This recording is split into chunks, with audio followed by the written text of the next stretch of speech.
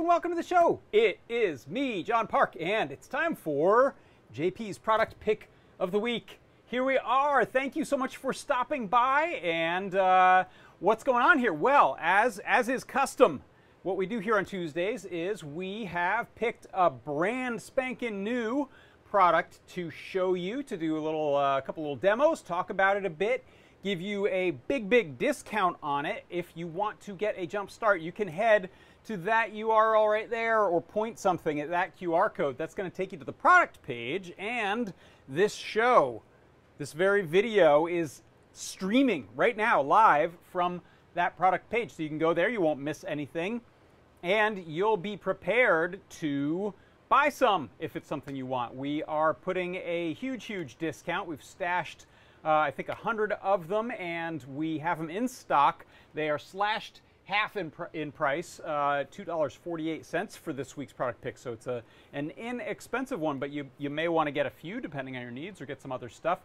You don't need a coupon code. You're just going to throw it in your cart, and it's going to be at that discounted price for the duration of this show. Thank you so much to the new products team. They have taken care of everything on the back end, so that is ready to go for you. You can find out more right now from Lady Ada. I'm going to have her just jump back a little bit in time to do her new segment on it, and then I'll be back with a demo and more. Dun, dun, dun. It's a new cutie pie. I personally think this is I love all the products that we've released for the last couple of weeks. But this one's fun. So this is a cutie pie based on the CH32 V203 G6. I think if you look on the back, it's the CH32 V203 G6. This is a RISC-V processor from WCH. It's a very low cost chip. It has 10K of RAM, 32K of internal flash. It has an additional 224K of flash memory that's like it's not zero weight. It's like you have to access it externally. It's like QSPI memory, but it's bonded into the chip. It's just like a kind of funky chip. We added Teeny USB support for it, thanks to some contributors and tech merged it in. We've also worked on making the Arduino support better. It's still like a hacky chip. It's not, for beginners, because it's, doesn't have auto reset built in, and some peripherals are kind of funky and don't work. But it's a pretty nicely featured microcontroller board. I think there's kind of this future of ultra low cost RISC-V chips that are going to hit the market. And I thought, people have been experimenting with this board using CNLore's CHV2 Fun, like B00 Fun repo. And that's great for if you want to use makefiles. It's never going to run CircuitPython, doesn't have enough memory for it. But I could see people end up they might port Lua to this or something. Like I said, Arduino works kind of ish okay. There's like one bug with the USB enumeration on Windows, but NeoPixel works. We got that merged in. I2C does work. SPI does work. Analog input works. It's just kind of funky to see a chip that's basically 40 or 50 cents, right? It's like, half the price of a Cortex M0, but it's like, a full peripheral friendly RISC-V chip. And, I don't know, I thought we need to have a little dev board for people to experiment with it, especially with the plug and play Stomach UT and the bootloader select button and a reset button. So, plus the NeoPixel. And, you can use it as a very low cost dev board for this chip, which I think we'll see in a lot of projects. Hey, look, this is it right here. You can see it. I'm going to lift it up right now. This is the product pick of the week. It is the Cutie Pie CH32 V203 G6.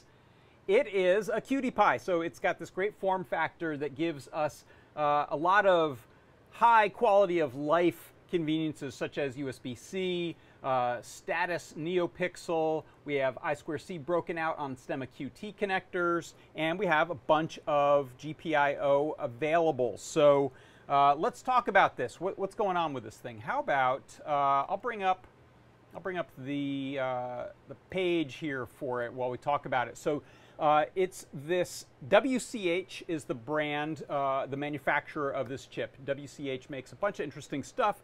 This is a RISC-V chip that's running at 144 megahertz. It's a 32-bit processor. And it's cheaper than most 8-bit processors, so it's a really interesting one for that reason alone. It's got 10K of SRAM, 32K of single cycle flash, and then 244K of additional data storage flash. It's got I2C, it's got UART, it has 12-bit ADCs, like 10 of them, and a bunch of other GPIO. It is not going to run CircuitPython. It's not going to run MicroPython, but we can run Arduino on it, and we can use WCH's ISP tool. There's some community support for it out there. It is cutting edge, so while it's the convenient QT Py form factor, know that this is a pretty new chip, and it's good for hackers and advanced, got to get in there first kind of folks. One of the big deals on it is that the chip has USB support, and we were able to get tiny USB support on it. So that means you can do USB things with it. So it's unlike some of the AT tiny chips and other things that don't have any USB support. This is really low cost, really small, and we can do USB things with it, such as keyboard, HID keyboard stuff. So what else is interesting about this? Let me go to the Learn guide for it. So if you go to the page here and scroll down, you'll see there's a link right there to the primary guide. If you head here, we've got an overview of the board, some nice photos of it. You can see it looks like a QT Py. It is a QT Py. Comes with header pins, so if you want to solder those on for putting onto a breadboard while you're hacking around with it, that's a good idea. Of course, it also has the castellated pads, so if you develop a PCB that you want to mount this on, you can do it without having to worry about through-hole soldering. It has, by the way, both a boot and a reset pin on it, which makes it really convenient for putting it into bootloader mode, which I'll demonstrate in a second. If you check out the next page here, pinouts page, thanks to Liz for putting this guide together, you can see we have a nice pretty pins diagram there. I'm going to click on that and go to the larger view there. So you can see we've got these A0, 1, 2, 3 pins, which we can use as general digital or analog GPIO pins. There's SDICL if you want to do I2C right from the pins on the board, or you can use the the SCL SDA on the STEMMA QT pin. It's listed here down at the bottom. And then what else? There's TX RX pins, which also can be used as general purpose I/O, and there's SPI, 3 SPI pins, same deal. We can use those for ADC pins or digital pins. And then we have 3-volt ground and 5-volt available. There's a NeoPixel built right on board. If you back up a couple steps here, back to the guide, you can see that Liz has put together both a guide for setting it up for use with Arduino IDE, as well as some example code there, and using the WCH ISP tool. And that's what I'm using, actually. I'm gonna show you some demos using that. So let's switch on over to this view here. This is just a terminal. I'm on a Mac. This is my terminal program here. And I have downloaded, as per the instructions here in this using WCH ISP tool. Once you've run through those instructions, you can just simply run this tool from the command line. So what I have is this one here is plugged in to a little breadboard. I've got a jumper wire running to ground because I'm going to use that in a second. And I've also covered up the NeoPixel a little bit with some tape just because it's super, super bright. So first of all, I can run this WCH ISP command, and it will say that it has found a device, and it gives us the device info there. So you can see the chip is this CH32V203 G6 U6, additional info there.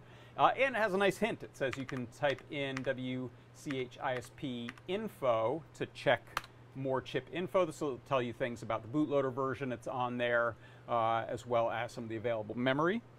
And then we can use this to flash the chip. So I'm going to go ahead and flash this with a program that is a binary. If you look in this directory, This is a binary that Liz supplied, and I think she has that over on the Arduino pages.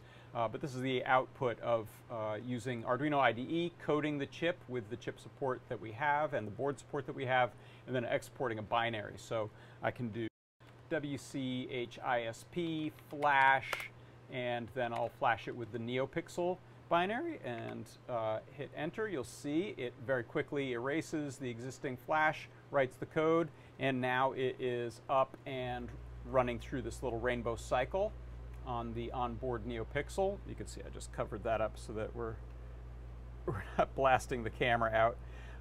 And then what I can do is put it back into bootloader mode. So I'm just going to press the boot button and then roll my finger over to the reset button and then let go of the boot button. So boot, reset, boot. And now it is ready again to be flashed. Go back to info here. So I'm going to go ahead and flash it this time with an HID keyboard example. You can see, very quick and easy to flash that once you've had it compiled. And now, if you watch my command line there, I'm going to use this jumper cable just to touch pins A0, 1, and 2, which are working as buttons to type in HID keyboard stuff. So this will just type 0, 1, 2, 3, 0, 1, 2, 3. So A0, A1, A2, A3 are just acting as buttons there. So I will cancel that out. And if you look back at this Arduino setup here, you can see those are a couple of the examples that I was using. NeoPixel tells you all the libraries you'll need to install, and it's very standard NeoPixel code for Arduino. It's just I was flashing a pre-made bin there for expediency. And you can see once you have everything installed per the setup there, you'll be able to select that board as a CH32V203 and the board select for the specific Adafruit QT Py. So those board definitions have been made, and you can follow the instructions over here on this Arduino IDE setup page to get that up and running. Let's see, what else? Let me know if you have any questions in the chat. By the way, there's the chat if you're wondering. If you're coming to us from somewhere else, thank you.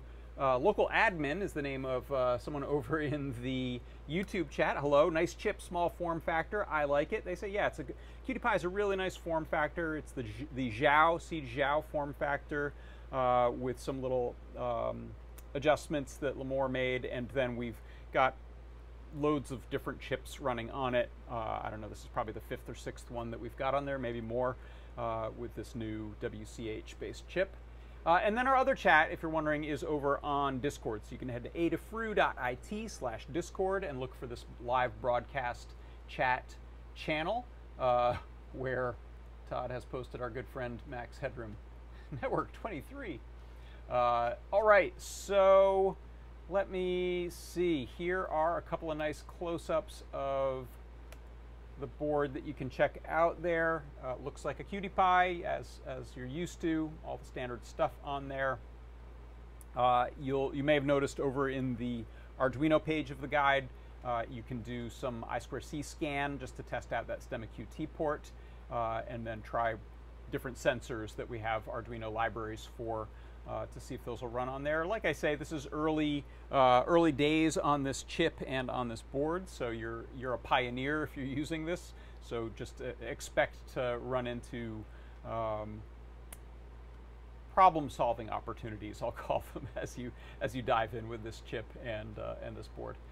All right, so I think that is pretty much it. Last thing I'll show you actually over on the guide page. If you scroll down, you'll see there's a downloads page, and from there you can check out product page from WCH. So this is the description of this chip here, lots of extra data on there if you want to find out some more of the specs and stats. Here was the HID keyboard example, and rather than set up buttons, I just had a single wire just to make it quick and easy to set up. And there is the chip. Let's see, we still have it in stock. So yeah, you can get those up until a few minutes after the show ends. Usually the price will go back up, but for right now it's $2.48. Nice bargain there. And that is gonna do it. So that right there is my product pick of the week this week. That's my product pick of the week this week. It is the Py CH32V203 G6. For Adafruit Industries, I'm John Park. This has been JP's product pick of the week. I'll see you next time.